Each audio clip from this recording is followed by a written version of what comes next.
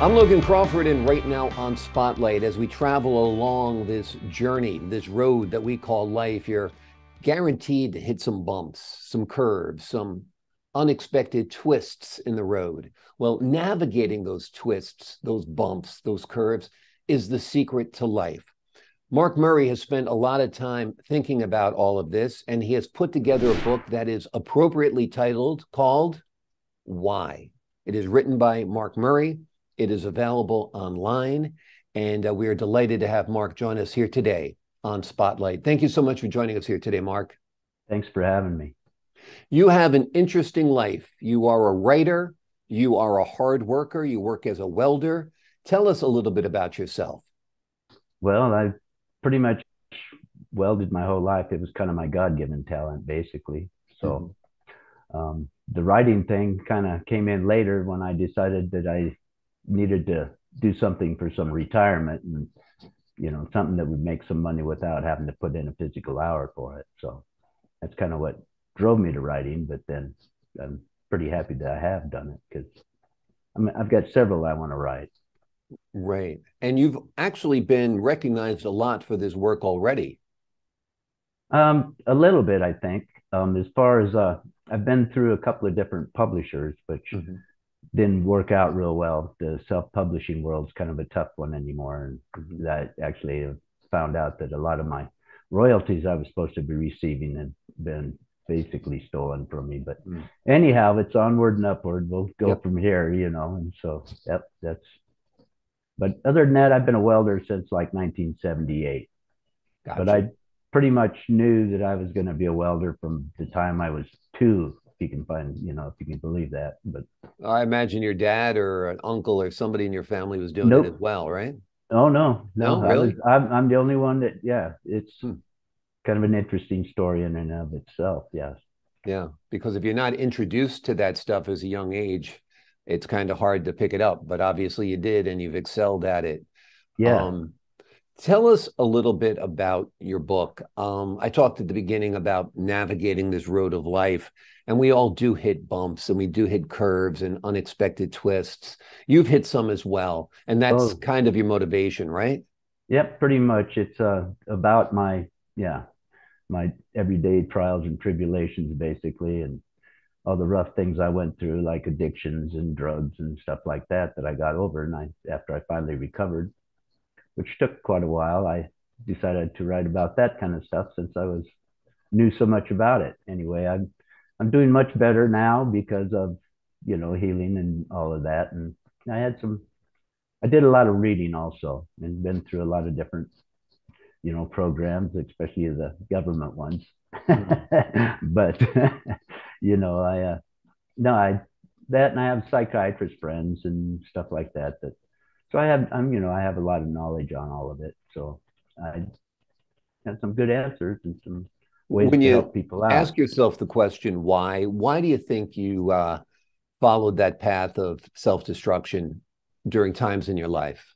And basically, most of it was born from my childhood. I think, yeah, a lot of the problems people face in life later on, anyways, pretty much always boils back to the childhood thing and different things. And when my mom and father got divorced, I think was the biggest part. And so, yeah, that's And that was also very tough in the era that we were growing up. Not too many parents got divorced.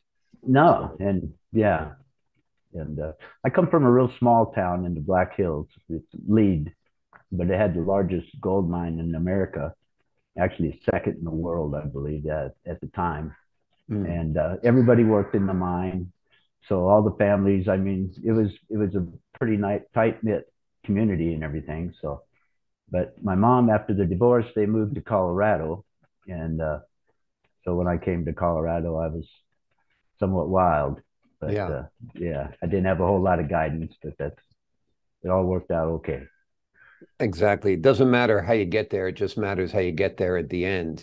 As long as you are there, yeah, Yeah, pretty much, right? Yeah. So, exactly. Exactly. Was writing the book itself kind of therapeutic? oh, it was huge, huge. Yeah. Yeah, after I got into it and everything, it helped me a lot just doing that. I would advise anybody to journal a little bit about their lives, and it'll help you understand some of the decisions you made.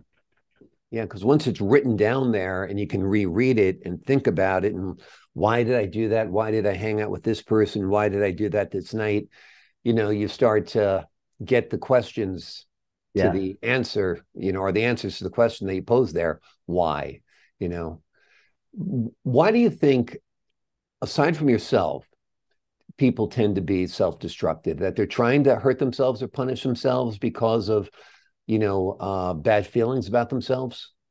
Sometimes, but most of the time, addictions come from trying to make yourself feel better. Mm, And you're trying, it's a self-medication process that you do to, try not to think about certain things or get over different guilts that you might have, or, things like that. And it all boils down to basically what we think about, and what our beliefs are, where our beliefs come from, whether it be religion or, whether it's right or wrong. I mean, that's, it's all in the belief system. And if you can just get yourself to think positive instead of the negative, then, you find your way out. right. The actor Rob Lowe talks a lot about his addiction to both alcohol and drugs. And basically he says it was fun.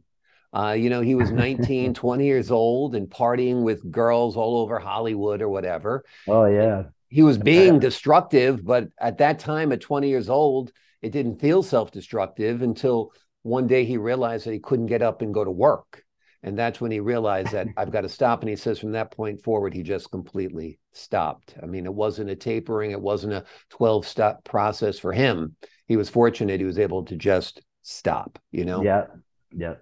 Some can, but most of them have a hard time once you get addicted to something. Then the self guilt that you feel about being addicted really makes it even that much worse. So, but there's programs like, I mean, I probably got more out of the the drug program that's, available to the public. Narcotics Anonymous basically Right. is what it is. Just like the AA meetings, I like the Narcotics Anonymous for the simple fact they cover all addictions. I mean, whether it be sex or whatever. Right. And I got a lot out of that. So, but and it's that's what I would recommend if anybody's out there and they are addicted. I mean, there's NA meetings everywhere in the world, and they really do help. It just got to get yourself to one, and they're all you got to do is, I mean, they're easy to find. Yeah. Yeah, there are resources out there. Like you said, if you want to find help, you can find help. If it's got to start with yourself saying enough. I would imagine that's the point where you get to is enough. Yeah, pretty much either that or something happens, you get thrown in jail, or or nearly kill yourself, and it's all of a sudden you wake up and you say, man, I got to do something different. So Exactly. You get a good kick in the pants and you're like, wait a minute, I yeah, can't go on like this anymore, right? that's correct. Yeah.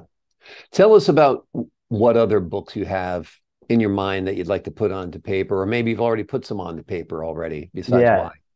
Well, the next one that's coming out is Who the Hell's Mark the Welder? I figure after they read why, and if they like it and kind of wonder where I got my ideas and stuff, it's pretty much why I wrote that. I figured that would answer them questions. But I've got several others that I'm going to write on the chapters that I have in the first book, like, the as far as practice makes perfect, and Mhm. why are we addicted, or, I'll pretty much, you could make a book out of any one of the chapters in there. So I'm going to do a couple of Exactly. those. Yeah. Exactly. Now, you were born, you said, in the Black Hills. Have you ventured back to the Black Hills at all? It's a Oh beautiful yeah. part of the I go. country. I pretty much I ride my Harley up there every year to go visit. And the neat thing about it is it's when I go back to my hometown, even though the house isn't there anymore. I mean, it's the lot is still there, and that's usually kind of where I stay. But everything else that like all the paths and stuff in the forest and all that stuff, everything's all still exactly the same as it was when I was a kid, which is hard to believe. But Yeah. is That's every also a great place to go and think. I often return to my hometown and I meet buddies that I worked with in the delicatessen when I was, 14, 15 years old. And we get together once or twice a year. And as middle-aged to older men now, we hoist a beer or two. And Yeah. it really is a connection. You start feeling those feelings that you had as a teenager. And it's really quite a great experience. Yes, it is. Yes, it is. I plan on buying some property up there and moving back up there eventually here because yeah, Yeah. it's just a good place. Colorado itself is probably, I think, the most beautiful state that doesn't have an ocean attached to it. Yeah, it's one of them for sure, but there's so many people moving into the state right now too that it's getting pretty crowded. So Yeah. um, yeah. It's changing its character a little bit. Have you been Well, working on screenplays as well? yes, actually, we did a short film to promote the book and everything, and it's done pretty well actually in the the film festivals and all. So I'm pretty happy with the way all that came out, and it should work Wonderful. good. Yeah. Wonderful. Well, it's smart to, you know, work several different angles when you're trying to promote anything. And I saw the short film and I thought it was wonderful. And so congratulations on that. The Well, name of the thank you. book is Why. It is written by Mark A. Murray. He is a welder by trade. He's also an author, and he has written a wonderful book that will help anyone cope with the struggles that they have in their life. And everybody has struggles in their lives. Mark Murray, thank you so much for joining us here today on Spotlight. Thanks for having me. My pleasure. And to the folks at home, I'm Logan Crawford, thanking you for your time this time. Until next time on Spotlight.